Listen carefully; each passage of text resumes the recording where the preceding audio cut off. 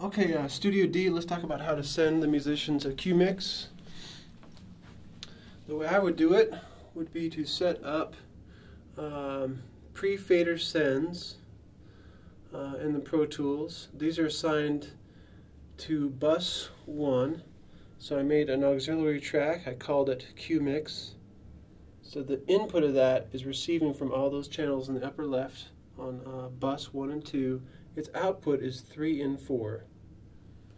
Okay, so even if I move this,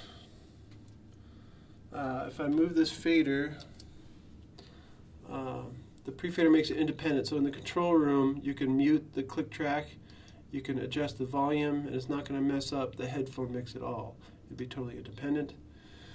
There's probably a number of ways to set up a cue mix, so this is the way I would do it. In order to get out of the computer to the headphones, you're going to need to patch. I assigned it to 3 and 4 in the output for the click track, anticipating that 1 and 2 are going to be for the main mix back to the console. So this in the pink zone, 002 are out, 3 and 4, and those connect to, where did I take them? Mackie tape returns 19 and 20. Then the button up here, click it down so that it's on tape. You shouldn't need the preamps at all. You've got plenty of level. Now for the left one, if I want a stereo cue mix, it'll be number 1 is going to be my left side, number 2 on the other one's going to be my right side. Come over here to the masters for each of those and give them some juice. And that should do it. That should be sending everything I dial in this mixer is going to go to the headphones. And the way you get this mixer is under View. You go to Sends, and the default is this Assignments view, which looks like this, which doesn't help me for what I'm doing. So View, Sends. It's in the Send A spot. Watch what happens. Wait for it. Boom! That gives me my handy dandy mixer for the headphones.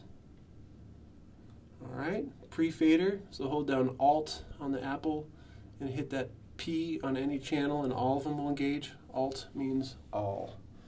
So, okay, so that's this side of it. Looks like we're sending click track to the headphones. Let's go out to the booth and see what we got.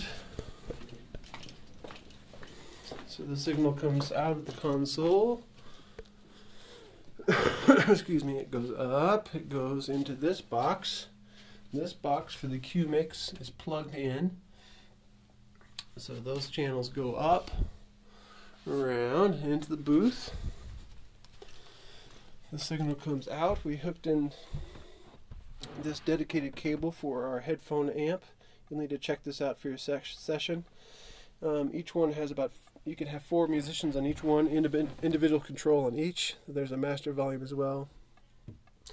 So it plugs out of the wall, and on the back there's input on the right, left and right, one receiving from AUX 1, the other from AUX 2 from the Mackie. So that, you can kind of hear it. We've got our click track going on, so it's working. Alright, so that's how we get a cue mix.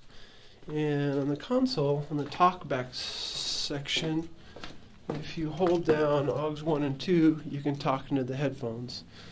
So talkback, AUX and 1. If you just hold that down, there's a microphone built right into the console, and you can talk to the headphones. Be careful of the level so you don't kill their eardrums. Alright, I hope this is helpful and helps you get going in your sessions.